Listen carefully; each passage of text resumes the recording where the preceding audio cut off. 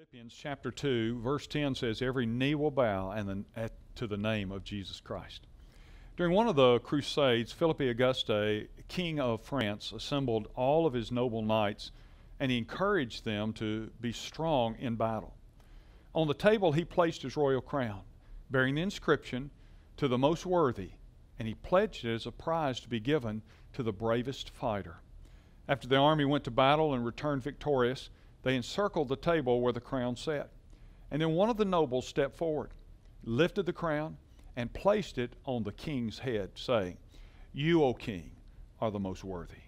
The Bible says one day every knee will bow to the name of Jesus, everyone in heaven, on earth, and under the earth, and everyone will confess that Jesus Christ is Lord to the glory of God the Father. And did you notice the word "every knee will bow"?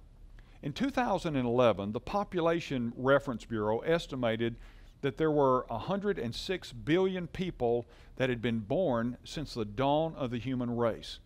Well, guess what? Every single one of them will bow to the name of Jesus.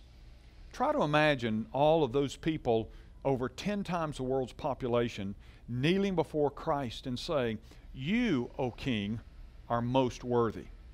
And in that moment, Christ will assume his position, far above all rule and authority and power and dominion, not only in this age, but also in the one to come. That's what Paul writes in Ephesians chapter 1. Then he, the author and finisher of all, will close the book on this life and open the book on the next life. That's the beginning of the unending story that we, the redeemed of the Lord, wait for and long for. Some will bow their knee in sorrow before the Lord, having rejected him on earth.